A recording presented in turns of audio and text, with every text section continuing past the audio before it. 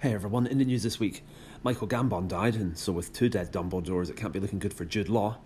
Europe's oldest shoe is apparently found in Spain in a bat cave, which is odd because I assumed that Batman lived in America. And Google turned 25 years old this week, which means that Leonardo DiCaprio is going to have to go look for a new web browser. Also in California, the writer's strike in Hollywood came to an end, which means they can finally get back to the hard work of destroying beloved characters and rewriting the classics.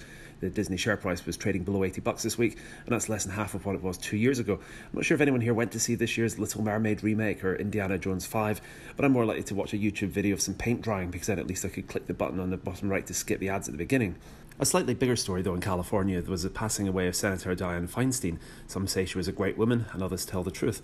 She was 90 years old, but unfortunately not the sort of nonagenarian like Warren Buffett who's still sharp as a tack. There's numerous videos of her online struggling to remain upright, understand what's going on, and slurring through word salads of nonsense in a display that frankly makes Joe Biden look like a young Burt Lancaster.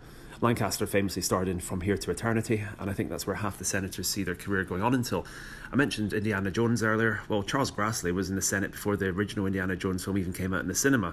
The setup makes the UK House of Lords look like a sixth form common room in comparison, especially because Alan Sugar's in there and a lot of school IT equipment dates from back when he was flogging Amstrad computers down at Tandy. Back to America though, the country is currently close to a government shutdown due to being unable to pass a finance bill, although with only 99 senators now at least it won't be a tied vote, except maybe it will be 98 because the Democrats also have Senator John Fetterman of Pennsylvania, who had a stroke last year, is unable to read properly, and his family recently tried to change the Senate dress code because he's unable to cope with buttons or dressing himself. The place is increasingly like Weekend at Bernie's, and the response for California Governor Newsom is to demand that the next California senator be a woman and also an African American this time, so the public must only be given voting options that fit that strict criteria. Presumably he doesn't trust the voters, but then I wouldn't trust the sort of people who chose to vote someone like him in as governor.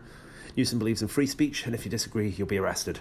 On the other hand, the UK is just as bad, like when Boris Johnson set very strict criteria that to be in the House of Lords you had to both lend him money and know how to decorate his flat for free.